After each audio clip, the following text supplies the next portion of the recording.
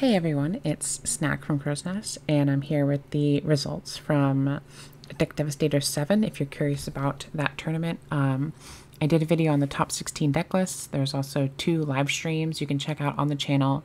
If you go to the live tab, you can find all those streams and all the action from this past weekend, but today we're going over the stats and some interesting observations that bear out in the data from this tournament. So first of all, as always, I have the breakdown of what decks were entered by all the players. We had 169 players, and 30 of them were on Vayu Turbo, which made up 17%. Blackwings were 16% with 27 players. Frogs had 25%, or 25 players at 14.8%. And as you can see, that was by far the 3 biggest, but we did have sizable contingents of people playing some other decks. We had 5.3% Glad Beast, 9 people, 8 people on Lightsworn, 7 Fairy players, 7 Machina, 7 Quick Draw, 6 Zombie, 5 Amaryllis, 5 Dragon Turbo, 5 Hero Beat, 4 Diva Hero, 4 X Saber, 3 Synchro Cat, 2 Dark Culling, 2 Dragon, not Dragon Turbo, that is, 2 Neospatian, 2 Spellcaster decks, 1 Alien deck, 1 Kuraz deck, 1 Rhinos, Winged Rhinos, that is, 1 Six Sam, 1 Spaceships, 1 Supe deck, 1 Uri deck, and 1 Volcanic deck. So, those are all the decks that were entered, and we have some other observations coming up about the decks and all that, but first, something I did this time is that I thought it would be neat to look at how people who have topped events prior have done in Devastators 7 specifically. So for this, I used the EdisonFormat.net events archive here, where you can look at all the events. Like if we go to Deck Devastators here, this one is Deck Devastator 7, but I didn't include Deck Devastator 7 in the results for this. It was only events that took place prior to this, but yeah. So using that, only online tops counting, because that's what's in the database. I looked at how many tops does someone have, how many players have that many tops, and what were their combined win rate. So for example, there were 123 people with 0 tops, and they had a win rate of 47%.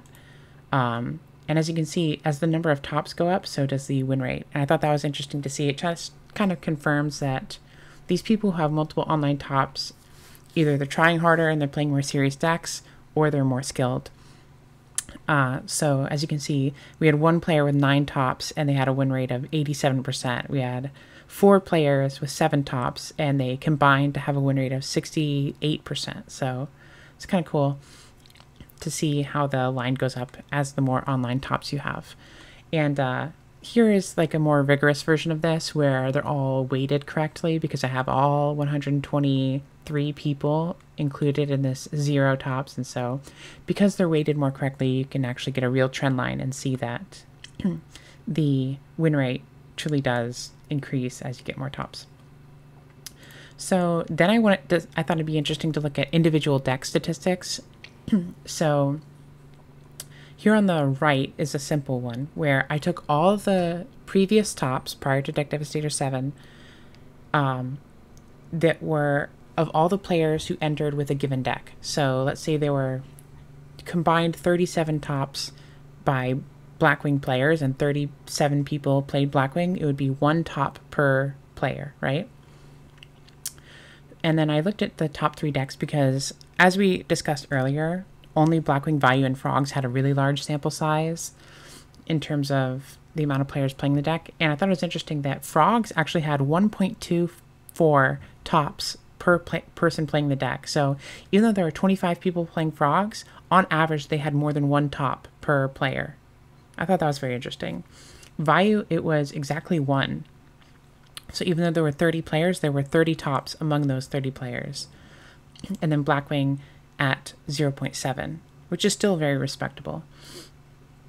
And then something else I looked at is, what was the win rate of people who had previous tops compared to the people who didn't have previous tops, split into only those decks. So for frogs, people with tops did better than people who didn't have tops prior. And the same is true for Vayu. But for Blackwing, it was kind of the inverse, where we had some people who didn't have tops actually performed very well in this tournament. So for that reason, the Blackwings actually did better than people who didn't have tops. So it's just kind of interesting. I don't think there's too much to take away from this graph.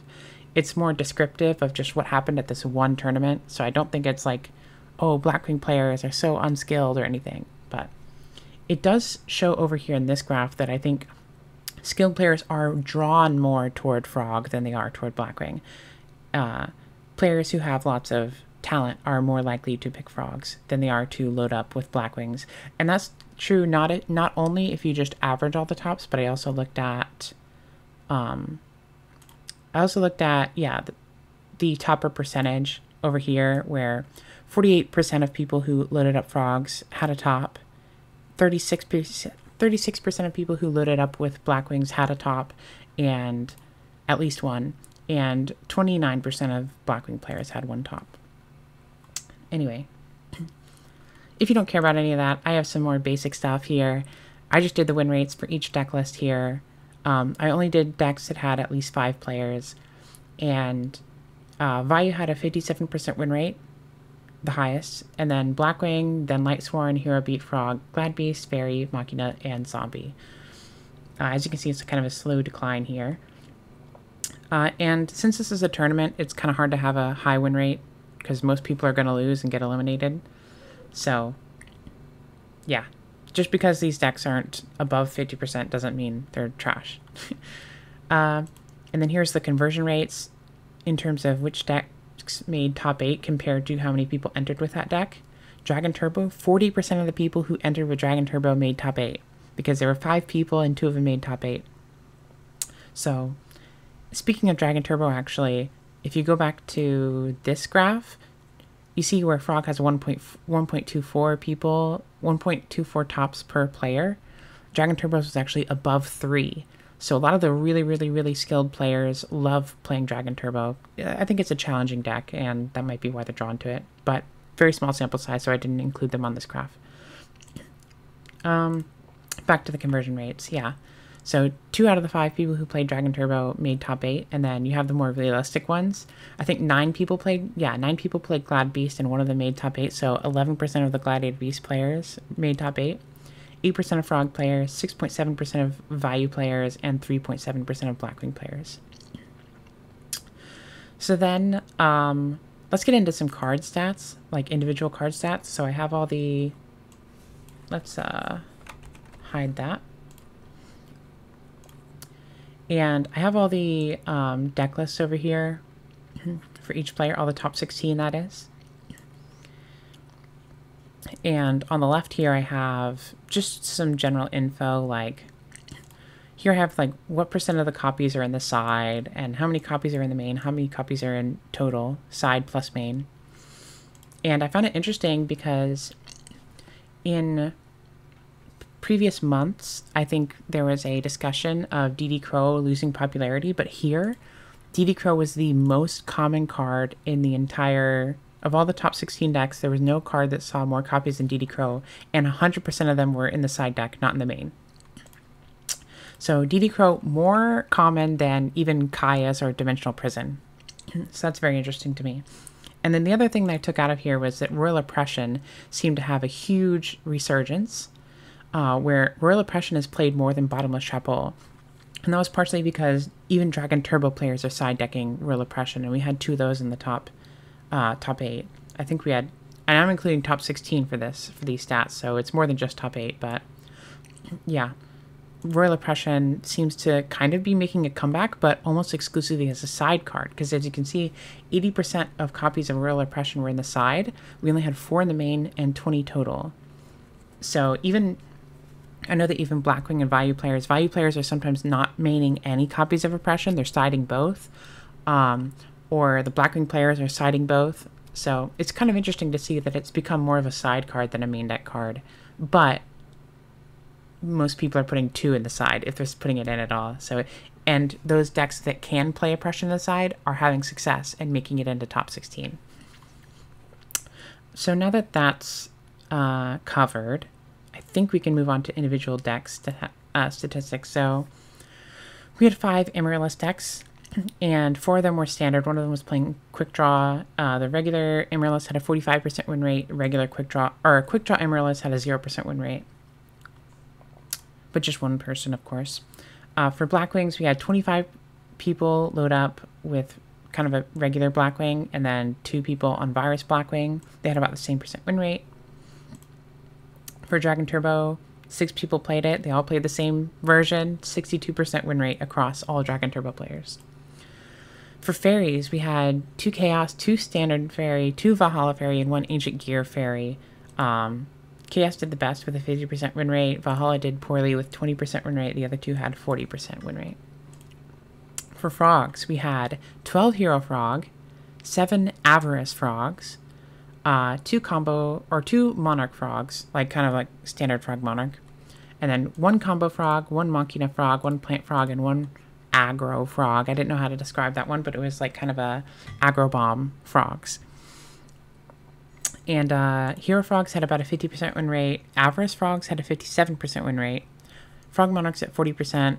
Combo and Machina both at 50%. And Plant Frogs had a 25% win rate. Aggro Frogs did not win a game. For Glad Beasts, they're all kind of the same. And we had 9 players, 46% win rate across them all. For Hero Beat, we had 3 Diva Hero Beat, and then 2 decks that were not running Diva. They were just on like Gemini Lancer or Snowman Eater or something of that sort. The Diva Hero Beat had a 42% win rate, and the Traditional had 57. Lightsworn, we had 5 playing a Pure Lightsworn, 3 playing Christia Sworn, and the Pure Lightsworn had a 54% win rate. The Fairy Sworn had 40% win rate. For Machina, 3 Standard Machina, 1 Machina Cat, 1 Jinzo Machina, 1 Rock Machina, and 1 Roid Machina. Standard had a 56% win rate, Single Cat had a 33% win rate, Jinzo had a 25% win rate, and the others did not win a game.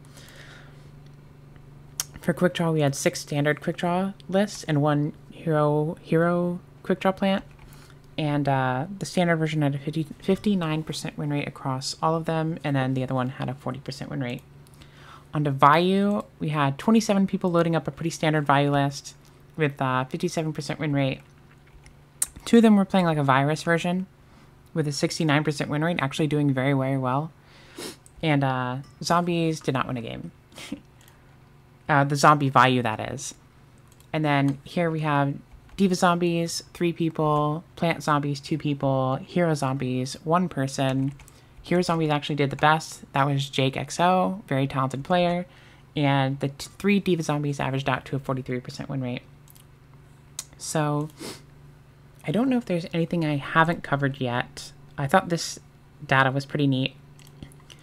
I also think it's interesting that it seems like Frogs are the deck that these really talented players with a big online history, enjoy playing Frogs.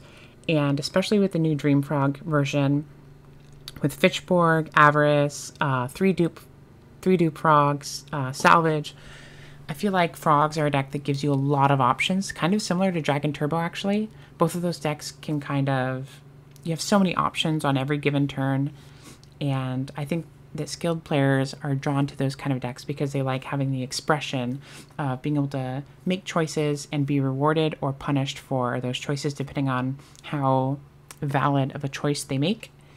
And so I think that's some interesting data to have. But I think that's pretty much all for Deck Devastator 7. Let me know in the comments if I missed anything, if there's anything you would like to know that I didn't mention. And other than that, make sure you stay subscribed. I will be doing a video on broad Edison data across all the top 8s for all the online events, not just Deck Devastators events, but all of them. So if you're interested in that, stay tuned, and adios.